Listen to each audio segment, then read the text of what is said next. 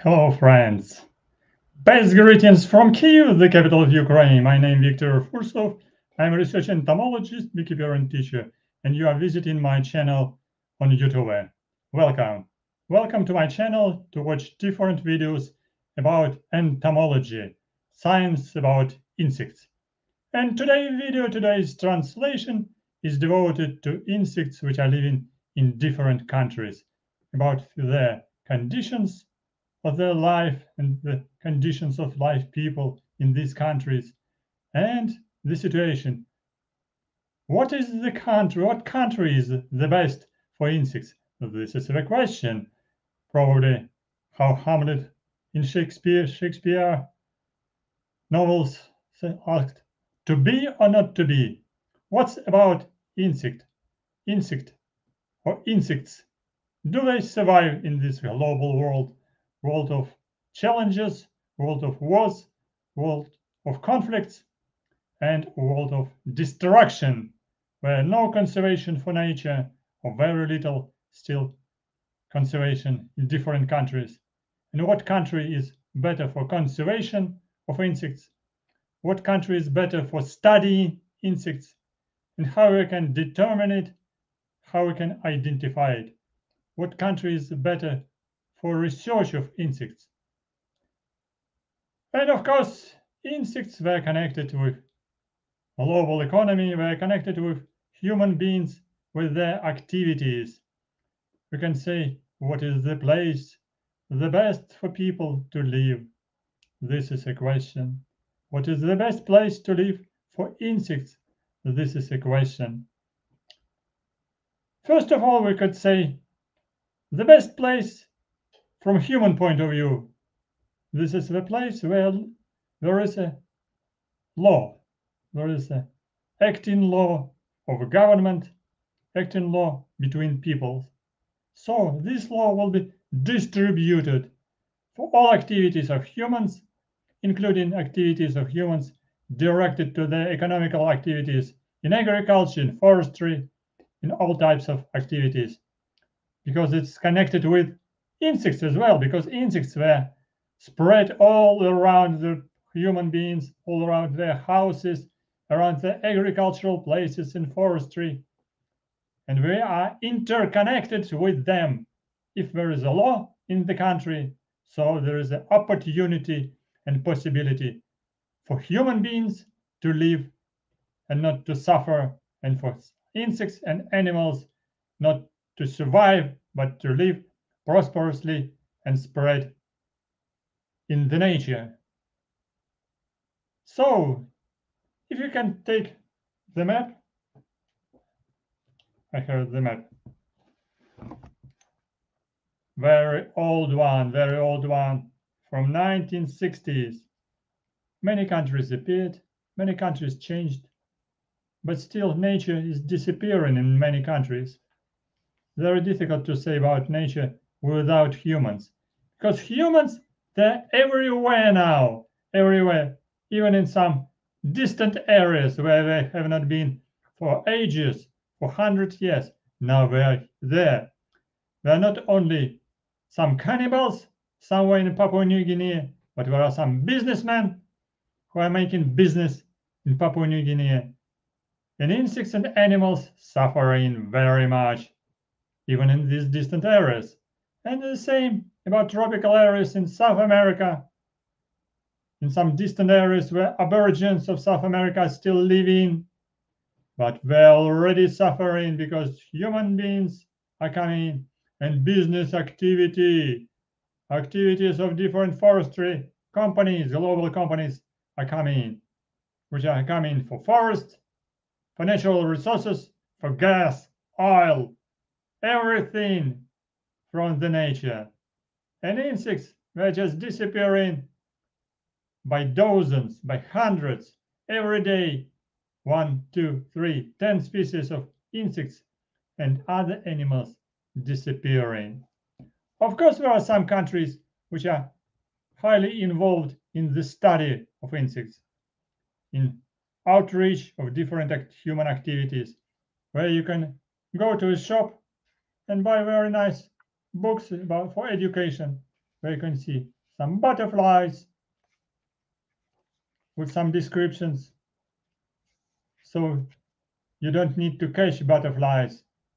You can study them initially in winter time, like on this British Michael Busy Pocket Guide of Butterflies. Yeah, to be careful about insects, to study where they are living, what larvae, where larvae are feeding on, where you can find them, what about their biology.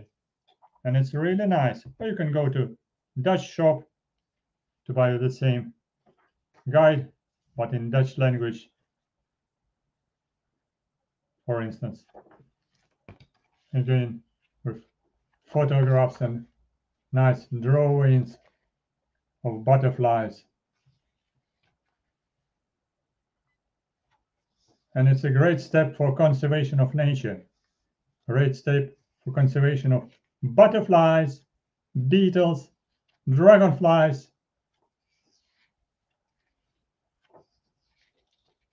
different catytids, different grasshoppers, all insects around us, even for conservation of cockroaches. We will see today cockroaches, good one as well. Or you can go to a Slovakian shop and get nice photos of insects with some descriptions. So these outreach activities are very important for conservation of insects and other animals, because here just young generation pupils of colleges, even from kindergarten, young boys and girls can study insects from the book initially, and then can go to the nature, take some photos on iNaturalist and upload them, even for this Apollo, which has disappeared in many areas, but still in a book. But you can take a photo and upload it on internet to Facebook, to Instagram, to TikTok, to YouTube channel, like we are just translating now. Not for TikTok, but for YouTube channel. Some people are suggesting, new suggestions coming, that South American Costa Rica region is the best region for conservation of insects and for the life of insects. Well, good idea. And I agree with this suggestion as well. Let's start to show some slides and discuss it. For instance, we cannot avoid collections of insects. Some insects have been collected for ages, for hundreds of years, and were stored in museums like these lovely stick insects in Japanese museum, by the way. They have a very big size, they're very funny, very unusual, very surprising. And when you can see them in the nature, you will be very surprised. But some of them were in the culture. They're like pets in cultures of different home owners. So you can buy, like in a zoo shop, them for study, for keeping them. And this is a part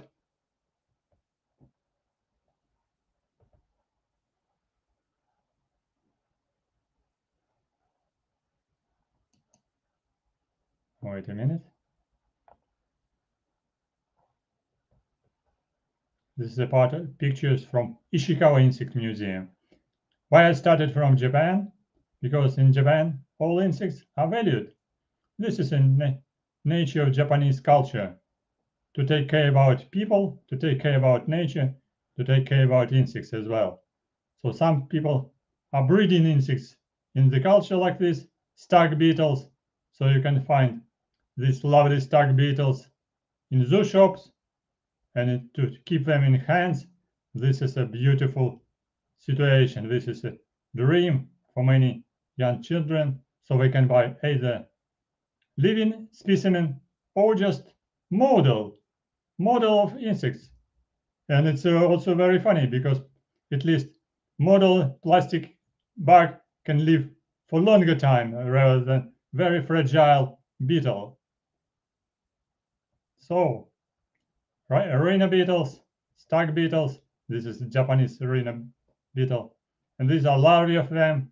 And this is great Hercules beetle with a huge horn on the top. So you say this is a stick beetles.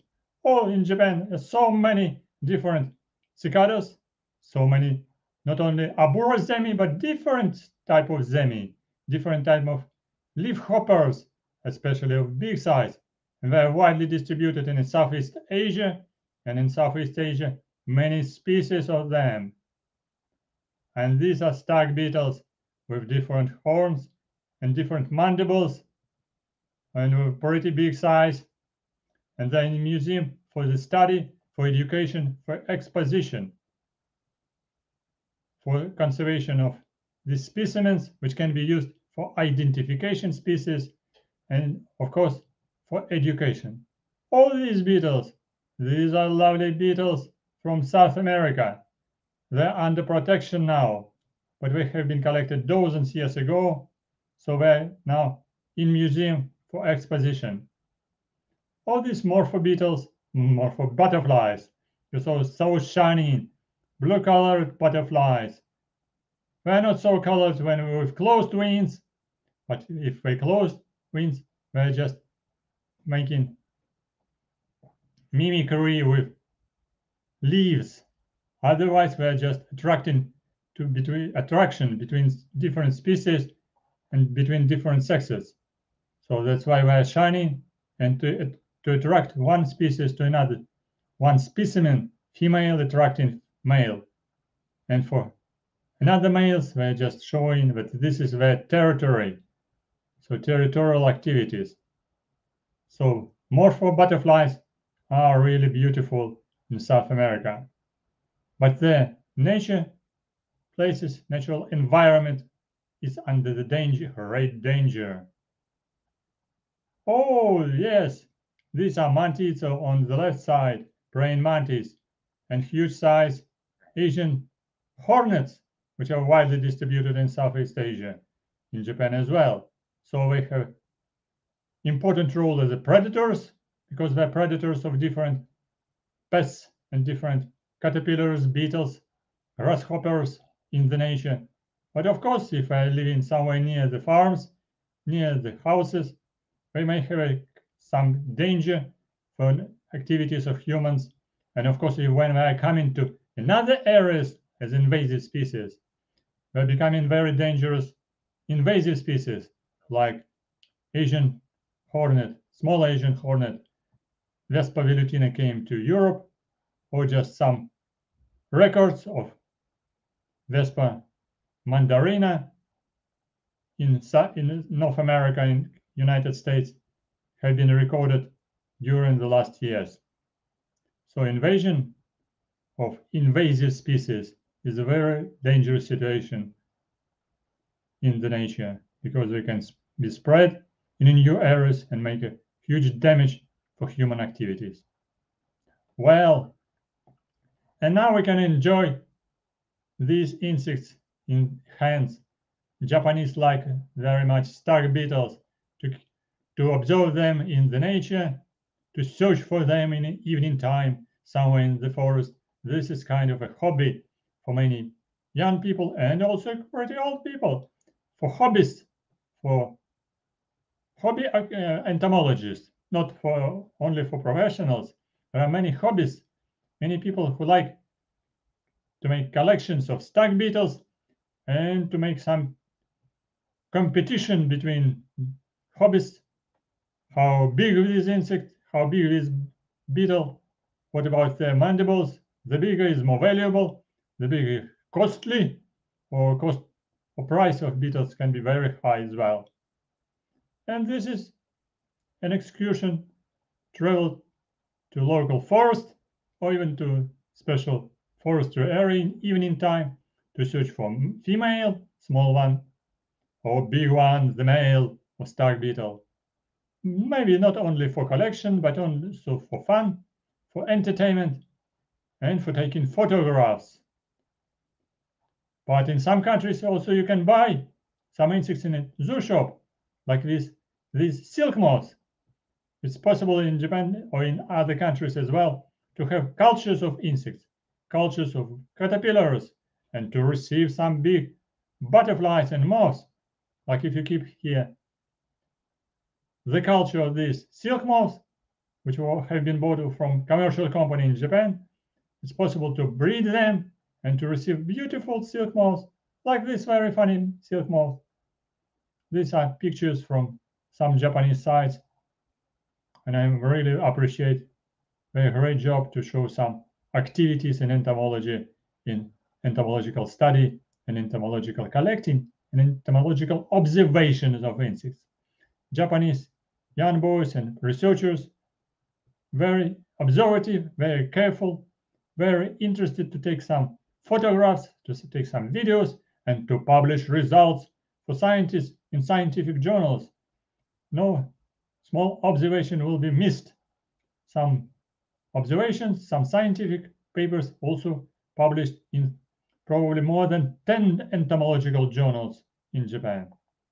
So these are silk moths on their cocoons.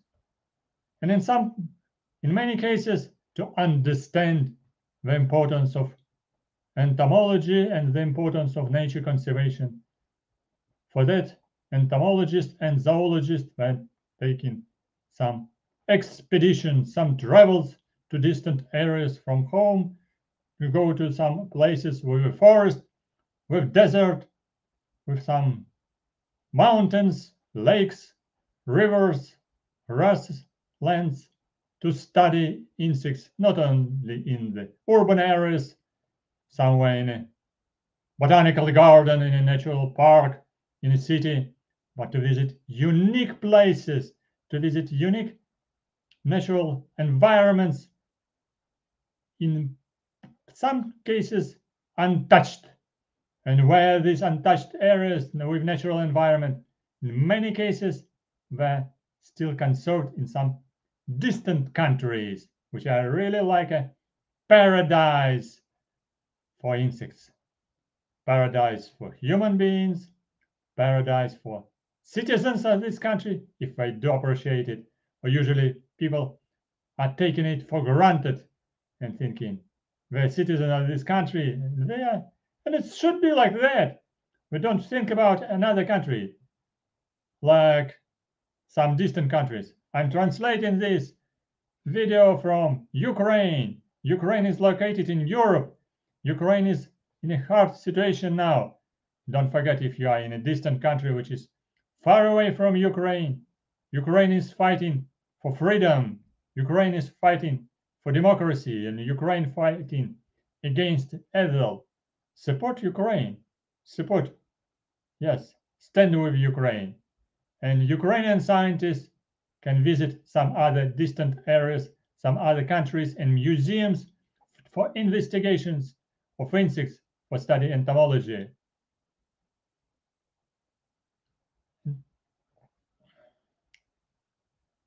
Yes, some people are taking attention to us as a visitors and writing some questions about Vespa mandarina. Yes, in some cases, Vespa mandarina, giant Asian hornets, trying to spread in some distant areas from their natural environment, like in the United States.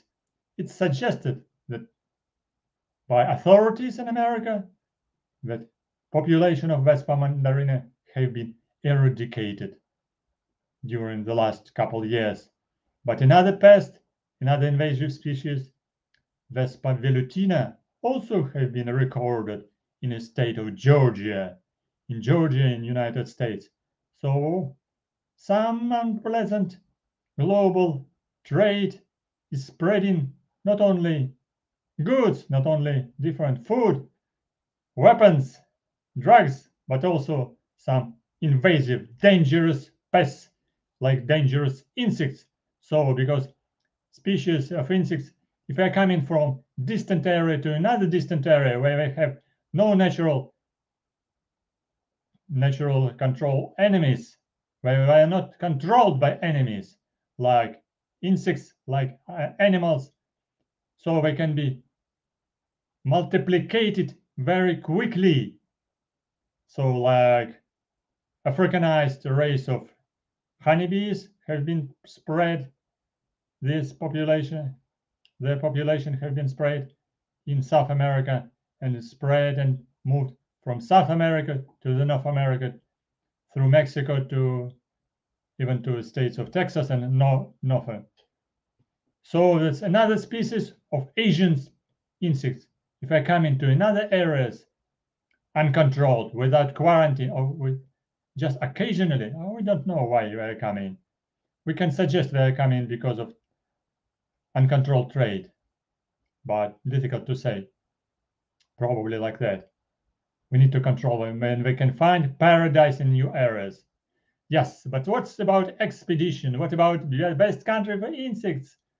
Where you are watching this road for paradise of insects, and paradise is located in tropical area and semi-tropical area, where scientists, entomologists suggesting that the biodiversity of insects and animals is higher rather in comparison with another temperate regions, because of natural conditions, natural weather and environment, and the biodiversity of plants higher in tropical areas and semi-tropical areas. Humidity is higher, so conditions is much better for insects, so the biodiversity is higher. And let's watch this study using different traps, like some entomologists using light traps, like small one or big one. So you can see light trap is lightning and insects are coming. And to study insects, you don't need to kill them. You can come with photo camera, with video camera, to make observations, to take photographs, to take videos, and to observe this biodiversity. And these insects have been taken on camera in where it was, in Australia. Australia is really paradise for insects. Some beetles, some rhinoceros beetles, this is a female of rhino beetle, are coming because of light. And it's a great pleasure to take photo of beetle sitting on hand. And this is a female without horn. Oh, right, and another very funny scarabid beetles. And they're shining. They're yellowish and they're greenish. They're yellowish like a gold beetles, the whole scarab beetles. And they're really like golden. They're not golden. They're covers, heating covers, has a special coloration like gold, shining golden coloration. They're really beautiful. Sorry, I cannot show it on telephone, but I show it on computer. So after this translation, you can watch second version with photographs with presentation on my webpage of YouTube, because I'm doing two translation, one through telephone for better translation for one part of audience, and through computer for another part of audience with original photographs and different pictures and also video. All right, again, so beautiful. Golden beetles, scarab beetles. Yes, they're larvae are living underground, eating some roots, eating some plants, maybe sometimes under the bark of trees, and they're becoming so beautiful adults. Oh, another golden beetle, but little bit greenish, green beetle.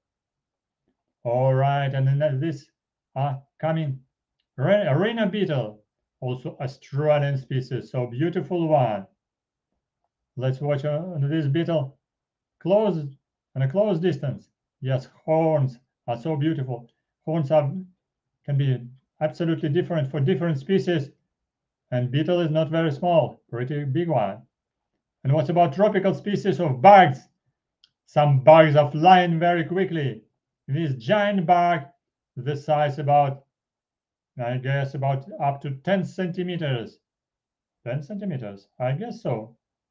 Because this is a giant bug, which is living in Southeast Asia, in Thailand and Malaysia, in Indonesia, and also this several species of these aquatic bugs living also in Australia. And this bug was coming just not on hand, not on foot, but flying. All right, it was about some grasshoppers, and this funny grasshopper with so long nose. This is a acrid, an acrid, not very small one, not green, but gray color, and size is really pretty big, like a finger, size of finger. And what's about grasshoppers and crickets?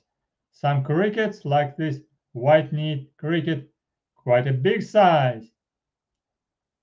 And of course, voracious, because this is a predator, has a very strong mandibles trying to bite entomologist. So you need to be patient to take a photo to escape from this biting. Or another type of a grasshoppers, and also catitid, spotted catitid. In tropical areas, in semi-tropical areas, catitids, they're growing very fast, very big. Their size is quite big. So they're very colorful. They have a lot of adaptations of mimicry to be adapted to escape from predators. So they're pretty invisible. They're like dry leaves, like pieces of bark. So they're adapted to be invisible in a jungle of forest. Or this one, green like a leaf, and not very small, quite a big one, and producing also very lovely sounds. And some of these close species of catitid, like this small hooded catitid, they're also stored in some zoo shops, in some cultures for conservation. I'm not quite sure with same species or close species, but catitids are considered to be as very interesting species for cultivation in a culture. And this is another species of acrid, is again with a very special adaptation, with very interesting shape of a head, so like a sharpened, like a horn on the head. And this is a female with ovipositor.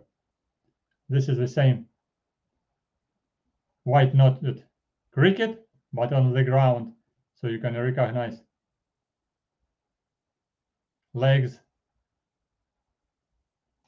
with very distinct white spots on knees, just between femora and tibia. And of course, in tropical, semi-tropical area, you can find not the stick, like this stick in hand, but stick insects, and they're very funny. They're very unusual and quite large in size. Like you can see here, you can think this is a snake, this is a lizard. No, this is not a lizard. This is a huge size, more than 20 centimeters stick insect of a gray color, again with adaptation, with mimicry, looks like a stick, it's gray colored, and also pretty invisible when sitting without movements somewhere on a stem of plants, somewhere on a bark of trees. A lot of leafhoppers are living in the tropical areas. Their biodiversity is very high, and they're singing different sounds. So they're very famous in Japan for sure, and in Southeast Asia there are a lot of different species with different transparent green, gray, yellow colored, with different shape of body. Shape of body more or less the same, but coloration is different. Sound is different. Even if the sounds is determining their names. Like in Japan, the one species the most common, aburazemi, in translation from Japanese, as I know, this is a boiling oil. Or in others names, like a mimizemi, it sounds like this sound, mimizemi. So a lot of different species of leafhoppers are living in Southeast Asia, in tropical, semi-tropical areas. And of course, if you switch on light, small light trap or big light in tropical area, a lot of night moths like this one, like this Saturniidae, silk moths, are coming to the light. In Australia, these entomologists were trying to look for some not only grasshoppers, but for some cockroaches, not for American cockroaches, but for Australian hissing cockroaches, which are digging, living underground. So that's why they're pretty strong. They are making nests underground, and it was quite hard to find them, to dig them, put them in a box, and to keep them in hands, because they're very movable. They're moving very fast. They're trying to escape, but they're used like a pets, and really very funny, and living without wings underground, hiding like rodents in their hidden nests underground. And of course, in tropical areas, there are a lot of different praying mantises. Most famous were flower mantises, but this one has an adaptation to be invisible, to be gray like a stick. Very similar shape, a similar adaptation to be like a stick insect, gray colored, like a dry plant, like a dry stem, and invisible for victims to make good and successful, not fishing, but preying for insects, hunting for insects. So let's visit Ishigaki. In Ishigaki, entomologists collected some interesting grasshoppers, like this one, quite a big one. So tropical area are very famous with large insects. Again, lovely stick insect. So soft, so big, so lazy, crawling very not so quickly, because this is the adaptation of stick insects, to be invisible, to survive without activities. If you are moving too fast, maybe predator will understand that this is food. If you are not moving, if you are just movable, so maybe predator will decide that this is just a stick and not the food. Oh, lovely stick insect of a gray color, not gray color, but green colored. And you can watch carefully about their structure.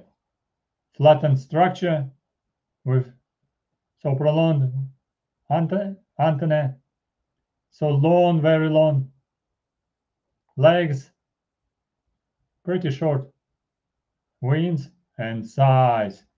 You can recognize so beautiful size, so lovely, and it looks like a piece of food for some animals. Really, that's why they're so greenish.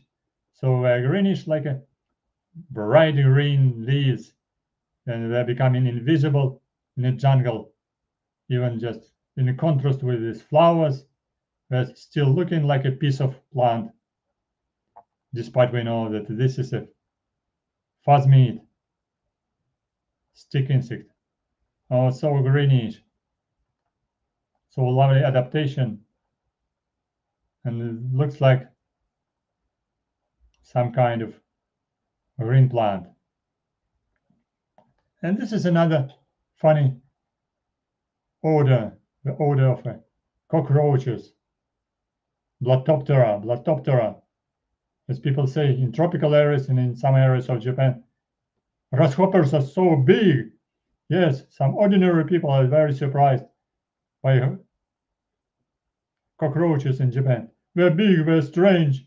For entomologists, the biodiversity of cockroaches in tropical areas, this is enjoyment. You can recognize.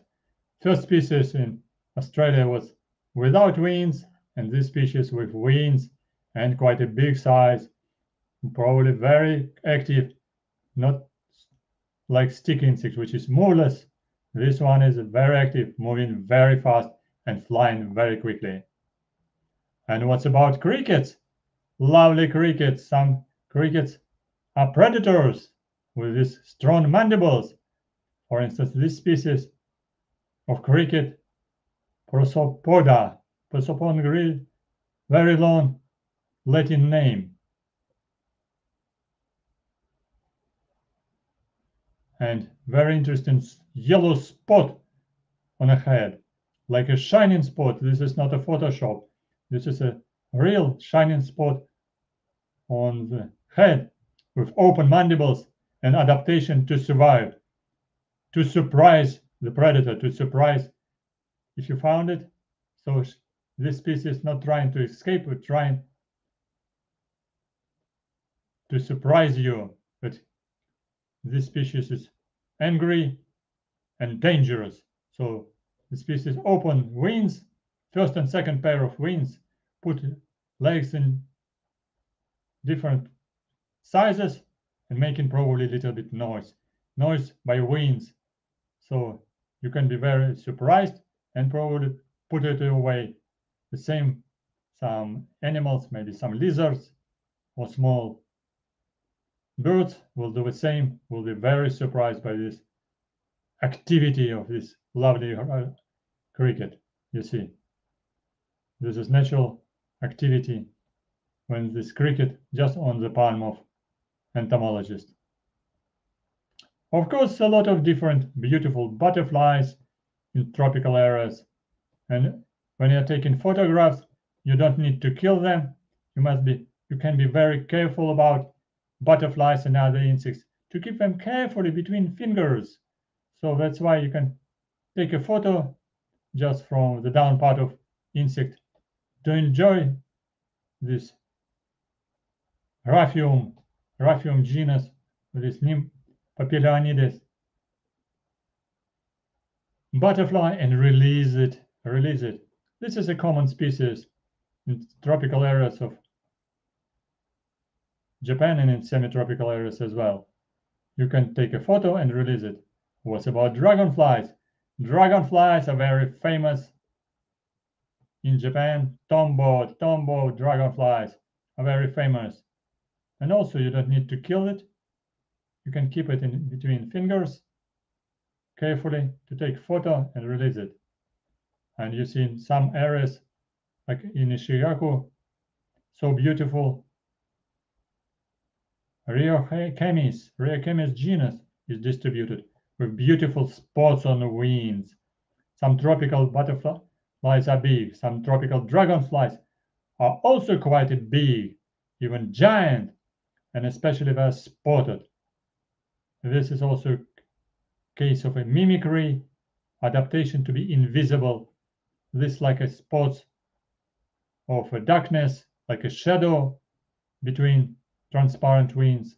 So there looks like pieces of leaves somewhere near the water. So, and dragonflies becoming invisible for predators. And some small butterfly, not this is quite a big butterfly, dragonfly, also quite a very, very nice. And this one small, also with spotted wings. Some tropical damselflies, they have a very narrow shape of body and size is pretty large, even up to more than 5 centimeters for this very narrow body. And let's visit some places, not in Southeast Asia, but in some South America. In South America, so this is Brazil, Ecuador, Peru, and other places, Venezuela, some Guyana. And what insects we can find there? Really unique insects. Yeah, I showed already. Dynastus beetles. So these photos have been taken in Ecuador, where entomologists were studying insects with light traps some years ago, using different permissions for study, for taking photographs, for taking this light, collecting light study, and observations and taking some photographs as well. So you see, when you switch on light in tropical area, in semi-tropical area, especially in South America, a lot of insects are coming. A lot of insects, a lot of butterflies, all orders, not only butterflies, not only beetles, not only grasshoppers, different orders of insects are coming. And here, if you carefully look for this photo, which have been taken, these photos have been taken in a dark time at night, so you see big beetle on hand of entomologist, big Hercules beetle with huge horn sitting on hand and trying to escape. She was either flying or just moving on foot just to the light, and it was collected, it was found near the light, night time, and entomologists were very happy to take photo of these insects. Yes, these are beetles with two horns, one big horn and smaller one. This is a male of Hercules beetle, Hercules dynastes, genus dynastes Hercules, and other species have been found as well. Dynastes Neptunus, dynastes Satanas, by the same group of entomologists who visited this place in Ecuador and in Peru. So today we have recognized that many places on Earth are very valuable for insects. Many places we have a rich biodiversity of insects, especially tropical areas and semi-tropical areas. And even on these light traps, very small insects are coming. In many tropical areas, collecting of insects is under prohibited. There are some permissions for collecting insects only for scientific purpose. Scientists can take investigation if they are coming from museums, from one museum to another museum, receiving permission for the investigation, permission for collecting, for taking some small samples of insects, not collecting everything, but collecting certain groups, because many groups of insects under the protection, and of course in tropical, semi-tropical areas with high biodiversity of insects, especially small group of insects which have not been studied before, we have high biodiversity of species, and new species for science can be found. No, this is not easy task. This is not easy task because each group of insects needs special skills for finding. Different entomologists, we have different techniques, different methods for studying insects, studying in the nature, studying their biology, natural environment, how to collect, how to find insects. This is a special skills. And I'm talking about these skills, methods of collecting, methods of studying on this channel. Dr. Victor Fursov, entomologist, beekeeper, teacher. So, if you have not been on my channel before, you can find my email. And if you have some questions about methods of collecting, you can send your question on my email. If you have some troubles for collecting insects, you do not know how to find certain group of insects, ask me about it. Maybe we can suggest special technique how to find these insects, because some insects are phytophagous, some insects are predatory, some insects entomophagous, and for entomophagous insects like these tiny insects behind of me, these are calcid wasps, small hymenopterous insects, their size from 0.5 millimeter up to 5 millimeters. It's quite difficult to find them. It's possible to collect them using special scientific traps to take some samples from the natural environment for the study in the museum with permission. Entomologists, scientists, they come into natural environment, they come into forest, mountains, river grasslands, with permissions for scientific investigation.